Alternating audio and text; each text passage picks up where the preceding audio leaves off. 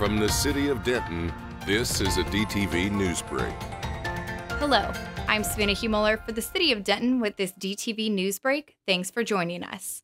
Starting Friday evening, TxDOT will temporarily close all main lanes of Loop 288 under I-35 East. Crews will be deconstructing the existing bridge on the south side of the highway and installing drainage on the north side. Weather permitting, all lanes should reopen by 6 in the morning on Monday. The Denton City Council discussed downtown design standards at length during its meeting on Tuesday.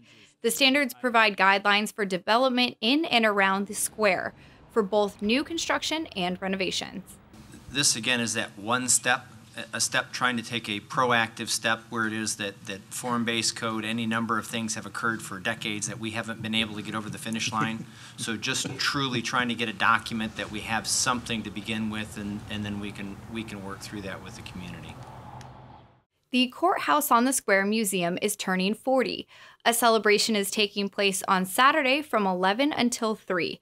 There will be music, exhibits, children's crafts and activities, and a tour of the clock tower.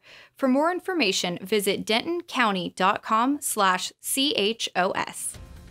That does it for this edition of DTV Newsbreak. For the city of Denton, I'm Savannah Mueller. Thanks for watching. Watch more city videos at youtube.com and visit our website. Stay connected with the city of Denton.